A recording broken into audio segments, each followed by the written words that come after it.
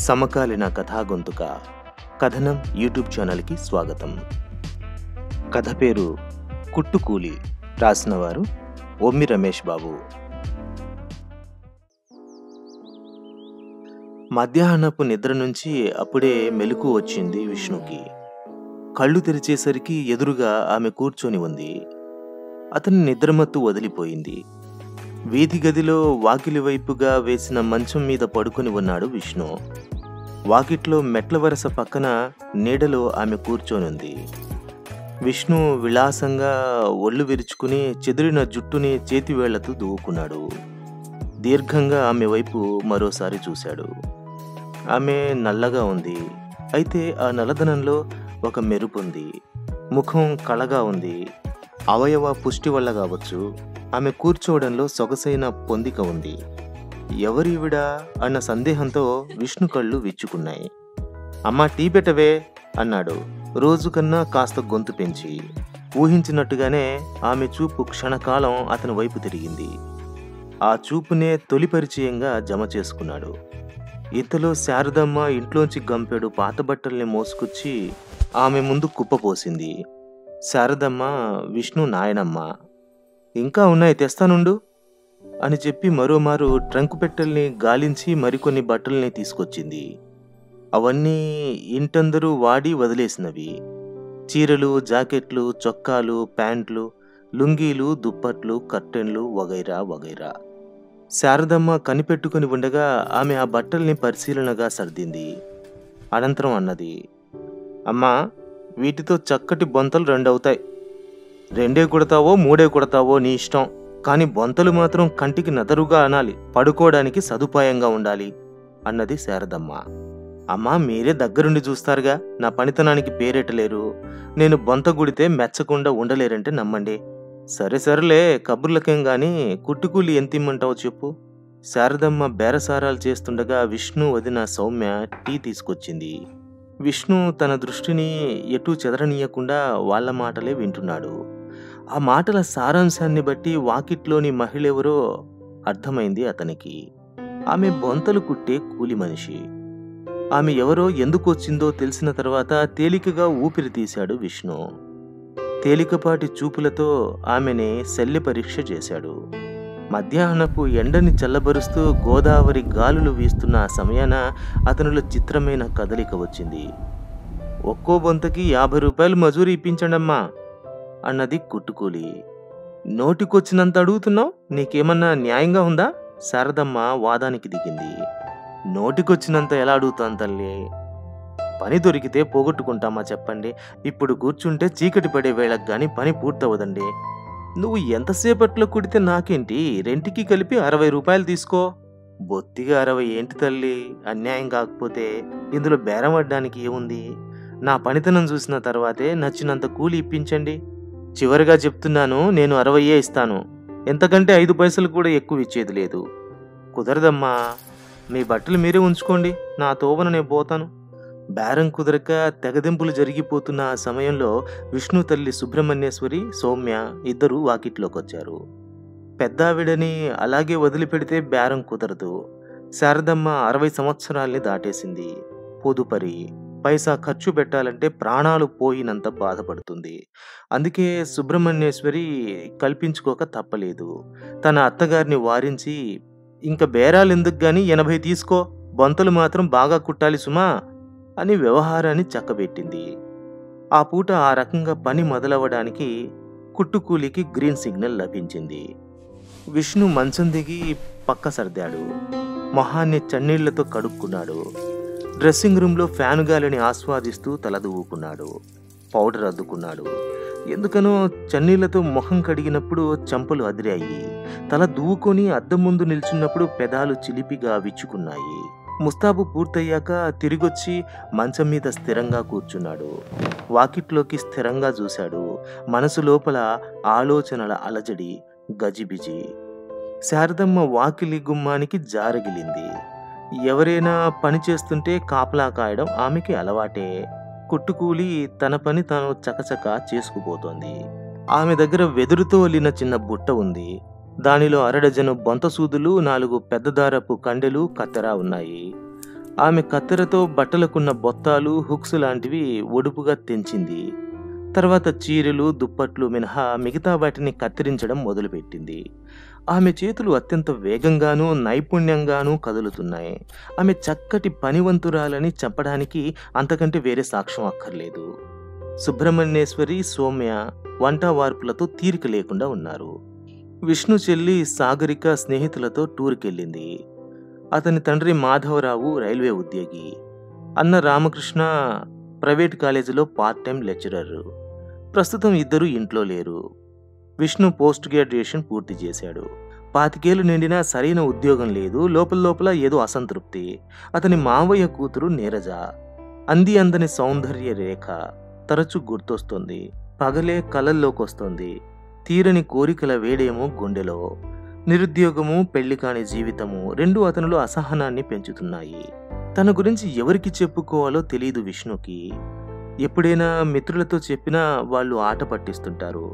అప్పుడప్పుడు cigarette పొగలతో, chilled బీర్లతో కైపెక్కి అడ్డమైన వాగుడు వాగడం, డబ్బులు ఎరవేసి సుఖాన్ని కొనుక్కోవటం ఇవి ఇటీవలి అతని వ్యాపకాలు. మనిషి లోపలున్న ఈ కనిపించని రూపం ఈ రోజెందుకో కల్లోల పెడుతున్నట్టుగా ఉంది. ఒకటే కలవరంగా ఉంది. అతని కళ్ళకి వాకిట్లోని కుట్టుకూలి జీవమున్న శిల్పంలా అందంగా దగ్గరగా కనిపిస్తోంది. ఆమెకి 30 ఏళ్ల వయసుండొచ్చు. శరీరపు వంపులు ఎక్కడా చెదరలేదు. వంగపండు రంగు అంచున్న పసుపచ్చని చీర, వంగపండు రంగు జాకెట్ వేసుకుంది.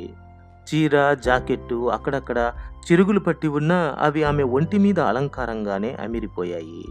విష్ణు చూపు నేరుగా ఆమెనే గురి చూస్తోంది. ఆమె మాత్రం ఎవరినీ పట్టించుకోవడం లేదు. ఒక్కో బట్టని బొంతలో ఇమిడ్చేందుకు వీలుగా కత్తిరిస్తుంది. శారదమ్మ వేసిన బట్టలన్నీ ఆమె చేతిలోని కత్తెర వేటికి ముక్కలవుతున్నాయి. ఒక్కొక్కటే మునుపటి రూపాన్ని కోల్పోతున్నాయి. అలా గడిచిపోతున్న ఆ సన్నివేశం ఉన్నట్టుండి ఆసక్తికరమైన మలుపు తిరిగింది. శారదమ్మ అక్కడే కూర్చున్న చిన్నగా కునుకులోకి జారుకుంది. కుట్టుకూలి బట్టల్ని కత్తిరించేందుకు ఎంచుకుంటుండగా ఆమె చేతికి వంగపండు రంగు జాకెట్ అందింది. అది అచ్చంగా ఆమె ధరించిన జాకెట్లానే ఉంది. అయితే ఎక్కడా రంగు మాయలేదు, కుట్లు చెదరలేదు. ఆ జాకెట్ చేతికందగానే ఆమె ఇష్టంగా అటు ఇటు తిప్పి చూసింది. దాన్ని మిగతా బట్టల్లో కలపకుండా పక్కకి తప్పించింది. ఈ దృశ్యం కళ్ళబడగానే విష్ణు ఒక్కసారే అప్రమత్తమైపోయాడు. కత్తెర పట్టిన ఆమె చేయి యంత్రం మాదిరే కదులుతోంది. అప్పటికి కత్తిరించవలసిన బట్టలన్నీ పూర్తయ్యాయి. వాటి నుంచి వంగపండు రంగు జాకెట్ మినహాయింపు పొందింది. పని మధ్యలో ఆమె విరామం తీసుకుంటున్నా అది చాలా కొద్దే. కత్తెర ఉపయోగం తీరిపోగానే బుట్టలోంచి సూది దారం బయటికి తీసింది. అంటే కుట్టు పని మొదలైందన్నమాట. ముందుగా కత్తిరించి పెట్టుకున్న ముక్కల్ని ఒకదానికొకటి కలిపి కుట్టింది. ఎక్కడా వరుస తప్పకుండా ఓపికతో దగ్గరగా కుట్లు వేసింది. ఆ పనంతా పూర్తయ్యేసరికి సగం దారపు ఉండ తరిగిపోయింది. గంట సమయం ఇట్టే గడిచిపోయింది. ఆమె బట్టల్ని కుడుతున్నట్టే విష్ణు కూడా ఒకదానికొకటిగా ఆలోచనల్ని కలిపి కుడుతున్నాడు. ఆమె దాచిపెట్టిన వంగపండు రంగు జాకెట్ అతని పాలిట ఒక పజిల్లా తయారైంది. పైగా ఆమె కూర్చున్న భంగిమ కూడా అతన్ని కదలనీయడం లేదు. పనిచేస్తున్న క్రమంలో ఆమె చీర కుచ్చిళ్ళు మోకాళ్లపైకి జరిగాయి. కడుపు మించి కప్పిన పమిట మెల్లమెల్లగా చెదిరిపోయింది. గుండెల మీది ఆచ్ఛాదన సగం తొలగిపోయింది. నడుం వంపు మీద చెమట బిందువులు కూడుకొని మెరుస్తున్నాయి.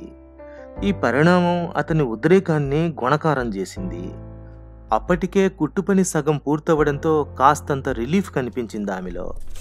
అలసట తీరిన ముఖాన్ని అరచేత్తో తుడుచుకుంటూ, అమ్మా దాహమవుతోంది, గుక్కెడు మంచినీళ్లు పోద్దురు అని శారదమ్మని అడిగింది.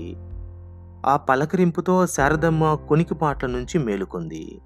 మంచినీళ్ళు పట్టుకొస్తాను గాని నువ్వు ఆ పని ఆపి కూర్చోకు అని పురమాయింపు చేసి లోనికెళ్ళింది. అప్పుడు సావకాశంగా కుట్టుకూలి తనని ఎవరైనా గమనిస్తున్నారేమోనని వెతికింది. వీధి గదిలోంచి కదలకుండా మెదలకుండా చూస్తున్న విష్ణు కనిపించాడు. అంతే, ఆమె సెకండ్లో 1000వ వంతు సమయంలో ఒంటి మీద బట్టని సరిచేసుకుంది. ఆమె కలవరపడ్డ తీరు చూసి విష్ణు ముసిముసిగా నవ్వుకున్నాడు. శారదమ్మ అందించిన మంచినీళ్లు తాగుతూ నెమ్మదిగా విష్ణుని చూసింది. ఆమె చూపు అతన్ని, అతని చూపు ఆమెని పరామర్శించుకున్నాయి.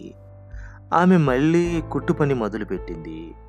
కత్తిరించకుండా అట్టే పెట్టిన బట్టల్లోంచి 2 కాటన్ చీరలు ఎంపిక చేసింది. ఒక్కో చీరని 2 మడతలుగా పరిచి అటూ ఇటూ 2 అంచుల్ని కుట్టుకొచ్చింది. కుట్టడం పూర్తయ్యేసరికి 2 చీరలు బొంతలకి సరిపడే వైశాల్యం కలిగిన సంచుల్లా తయారయ్యాయి.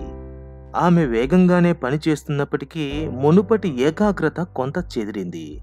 శారదమ్మ యథాప్రకారం గడపని ఆనుకుని కునికిపాట్లలోకి జారుకుంది. తన ఆచూకీ ఆమెకి తెలిసిపోయిన తర్వాత అక్కడే కూర్చోలేదు విష్ణు. వాకిలి వైపే వీధి గదికి ఒక అద్దాల కిటికీ ఉంది. అయితే అవి మామూలు అద్దాలు కావు, పాలిస్టర్ ఫిల్మ్ అంటించిన అద్దాలు. బయటికి కనిపించకుండానే వాటిలోంచి అంతటినీ స్పష్టంగా చూడొచ్చు. సందర్భం చూసుకుని విష్ణు నిశ్శబ్దంగా మంచం దిగి కిటికీ దగ్గరికి చేరుకున్నాడు. అక్కడి సోఫాలో కూర్చుంటే ఎదుటి దృశ్యం ఫ్రేమ్ కట్టినట్టు కనిపించింది. ముందే ఈ ప్రదేశాన్ని ఎంచుకోవాల్సింది అనుకున్నాడు మనసులో. కొంతసేపటికి తనని కాపలా కాస్తున్న అపరిచిత మగ కళ్ళు తన ఎదుటి నుంచి తప్పుకున్న సంగతిని కుట్టుకూలి గ్రహించింది. స్వేచ్ఛగా ఊపిరి పీల్చుకుంది. సాయంత్రం 6 గంట పూర్తవడంతో వెలుతురు సన్నగిల్లుతోంది. సన్నని ఆ వెలుతురులో జరిగిన సంఘటన విష్ణుని మరింత అప్రమత్తుణ్ణి చేసింది. శారదమ్మ కనులు మగతగా మూతపడి ఉన్న సమయంలో కుట్టుకూలి వంగపండు రంగు జాకెట్ని అందుకుని దాని కొలతల్ని కళ్ళతోనే అంచనా వేసింది. మరుక్షణంలో గుండెల మించి పైటని తొలగించింది. తన ఒంటి మీది జాకెట్ని విప్పకుండానే 2వ జాకెట్ని తొడిగి హుక్స్ పెట్టింది. త్వరగా పైటని సర్దుకుని జాకెట్ కనిపించనీయకుండా భుజాల చుట్టూ ముసుగు కప్పింది. ఒక్క నిమిషం వ్యవధిలో జరిగిన ఈ సంఘటనతో విష్ణు విస్తుపోయాడు. అతని గుండె చెప్పుడు అతనికే దబ్ దబ్ అనే చెవుల్లో వినిపించింది. ఎంత ధైర్యం అనుకున్నాడు పళ్ళ బిగువున. ఆమె ఏమాత్రం ఆలస్యం చేయలేదు. మళ్ళీ పనిలోకి దృష్టి మరల్చింది. సంచుల మాదిరి కుట్టిన చీరల్ని కింద అరుగు మీద విశాలంగా పరిచింది. వాటిలోకి ముందే కత్తిరించి అట్టే పెట్టిన బట్టల్ని సర్దింది. రద్దుగా మిగిలిన బట్టని కూడా కూర్చింది. లోపల సర్దిన బట్టలు చెదిరిపోకుండా ఎక్కడికక్కడ దారంతో టాకాలు వేసింది. ఎక్కడ హెచ్చుతగ్గులు లేకుండా సమానంగా బొంతల్ని సవరించింది. ఇదంతా పూర్తయ్యాక వాటికి 4వ వైపున్న అంచుని ఒద్దికగా మడిచి కుట్టుకొచ్చింది. అంతటితో బొంతల పని 90% పూర్తయినట్టే. విష్ణుకి ఇప్పుడు బోల్డంత అవకాశం చిక్కింది. దొరికిపోయిన దొంగతో ఎన్ని చెలగాటాలైనా ఆడొచ్చు. అయినా పాత జాకెట్ కోసమే అంత ఆత్రపడ్డ మనిషి దానికన్నా పెద్ద బహుమతే దక్కితే ఇంకేం చేస్తుందో ఈ ఆలోచనలతో అతనికి ఒళ్ళంతా వెచ్చదనం పాకింది. దాదాపుగా చీకటి పడుతుండగా వీధి గదిలోనూ వాకిట్లోనూ లైట్లు వెలిగించి వీధి గుమ్మం దగ్గరకు వచ్చాడు విష్ణు. బొంతలపైన నలుచదరపు గడులుగా డిజైన్లు కుడుతున్న ఆమె తలెత్తింది. విష్ణు నవ్వాడు. ఆమె నవ్వలేదు. అతను కనుబొమ్మలు ఎగరేస్తూ నాకంతా తెలుసన్నట్టు సైగ చేశాడు. ఆమె విషయం పూర్తిగా అర్థం కాక ప్రశ్నార్థకంగా రెట్టించింది. అతను తన చొక్కాని సంకేతంగా చూపుతూ నువ్వు జాకెట్ తస్కరించడం చూశాలే అన్నట్టు చూపుడి వేలితో హెచ్చరించాడు. ఆ హెచ్చరికతో ఆమె ముఖం పాలిపోయింది. పైకి నవ్వుని నటించినా లోపల బెంగటిల్లింది. ఇప్పుడు గనక అల్లరి జరిగితే కూలి డబ్బులు దక్కకపోగా తన్నులో తిట్లో కాయాల్సి వస్తుంది. ఛీ, జాకెట్ కోసం కక్కుర్తి పడకుండా ఉండాల్సింది అని తనను తానే తిట్టుకుంది. అయితే విష్ణు అస్సలు గోల చేయలేదు. 2వ కంటికి ఆ విషయం తెలియనివ్వలేదు. ఆమెకు మాత్రం ఉన్నపలంగా అక్కడి నుంచి పారిపోతే బావుండనిపించింది. వంట పనులు ముగించుకుని సుబ్రహ్మణ్యేశ్వరి సౌమ్య వాకిట్లోకి వచ్చేసరికి తుది మెరుగులతో సహా బొంతల పని పూర్తయింది. రాత్రి 7 కావస్తుండగా ఆమె కూలి డబ్బులు తీసుకుని బయలుదేరింది. శారదమ్మ, సుబ్రహ్మణ్యేశ్వరి, సౌమ్య బొంతల్ని గదిలో పరిశీలించారు. ఆమె పనితనాన్ని మెచ్చుకున్నారు. ముచ్చట్లకు దిగారు. అదే మంచి సందర్భమని విష్ణు అక్కడి నుంచి నిష్క్రమించాడు. బట్టలు మార్చుకున్నాడు. ట్రంకు పెట్టిన శబ్దం రాకుండా తెరిచి అందులో ఇంకా మిగిలిన పాత బట్టల్లోంచి చేదికందిన చీరను ఒకదాన్ని తీసుకున్నాడు. అది ఏ రంగుదో ఎవరి చీరో అన్న పట్టింపు లేదు. దాన్ని ఎవరికంటా పడకుండా దాచిపెట్టి రోడ్డు మీదికొచ్చాడు. దూరంగా వీధి మలుపులో వడివడిగా నడుస్తోంది కుట్టుకూలి. ఆమెను పోల్చుకుని విష్ణు కూడా అటువైపే వేగంగా అడుగులు వేశాడు. సరిగ్గా 2 వీధులు దాటిన తర్వాత విష్ణు ఆమెను కలుసుకుని మాట కలిపాడు. ఇదిగో ఆగు, నిన్నే. ఆమె ఆగలేదు, పట్టించుకోలేదు. నువ్వు జాకెట్ తీసుకోవడం చూశానులే, అది అడగడానికి కాదు, ఆగు, వెళ్ళిపోకు, నీ పేరేంటి? ఆమె పలకలేదు, పేరు చెప్పలేదు.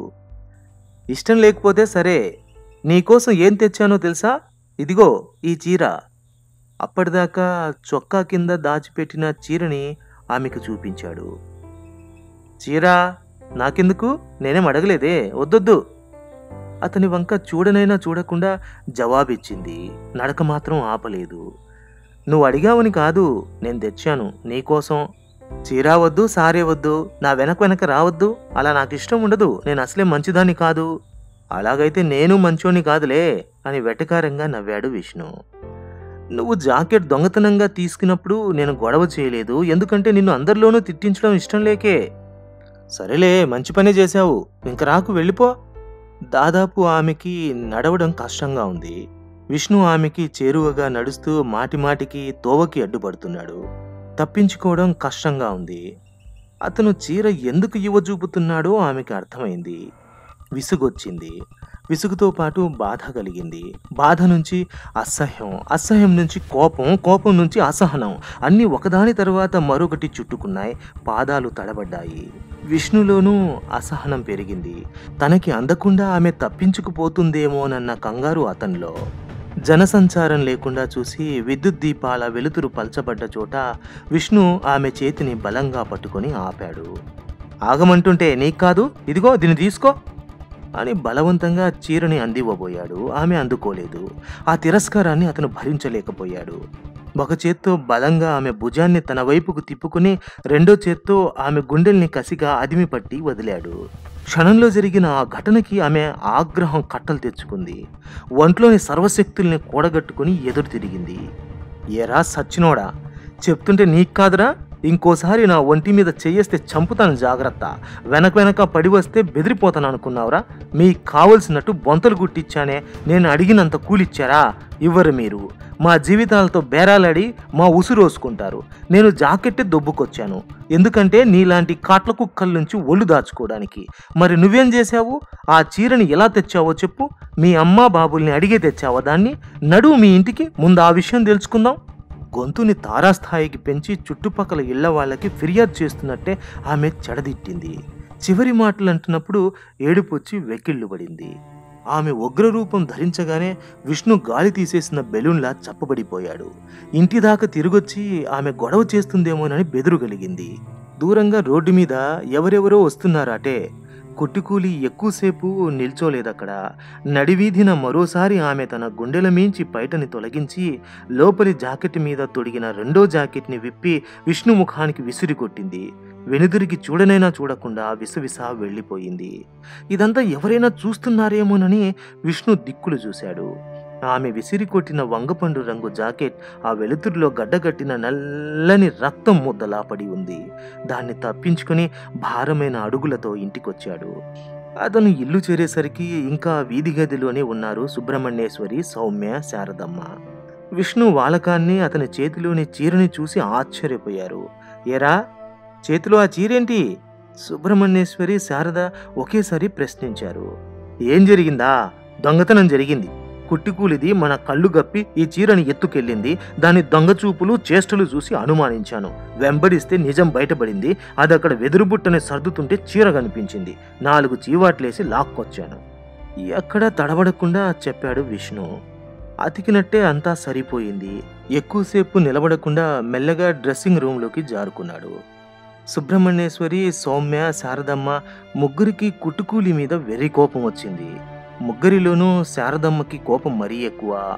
చెట్టంత మనిషిని ఎదురుగా ఉండగానే దొంగతనం చేసిందంటే అది మామూలు దొంగ కాదురోయ్, మహామాయలాడి నన్నే మోసం చేస్తుందా? దొంగముండ, దెష్టముండ, ముష్టిముండ, పాపిష్టిముండ. అది మళ్ళీ ఈ వీధిన రాకపోతుందా? దాని కాళ్ళు విరగ్గొట్టకపోతానా? శారదమ్మ తిట్లదండకాన్ని విప్పింది. బొంత మీద సౌకర్యంగా కూర్చొని కుట్టుకూలిని తీవ్రంగా శాపనార్థాలు పెట్టింది. అంతే ఈ కథ. ఈ కథ 1998 అక్టోబర్ 30, నవంబర్ 6 మధ్య సుప్రభాతం అనే వీక్లీలో ప్రచురితమైంది. మిత్రులారా, కథనం యూట్యూబ్ ఛానల్ మీకు నచ్చినట్లయితే దయచేసి తప్పకుండా సబ్స్క్రైబ్ చేయండి. అలాగే ఇతరులతో కూడా సబ్స్క్రైబ్ చేయించండి. ధన్యవాదాలు.